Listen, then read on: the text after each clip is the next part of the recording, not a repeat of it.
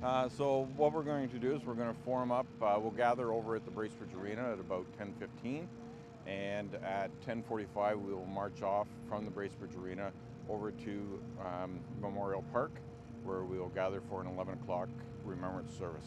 It's military history for me. My family's been a member of the Canadian Armed Forces for many generations.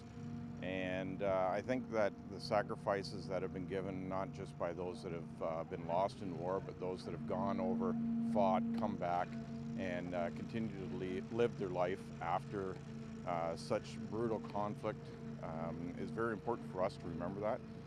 If we lose our history, then we lose ourselves, and we're bound to repeat those same mistakes again.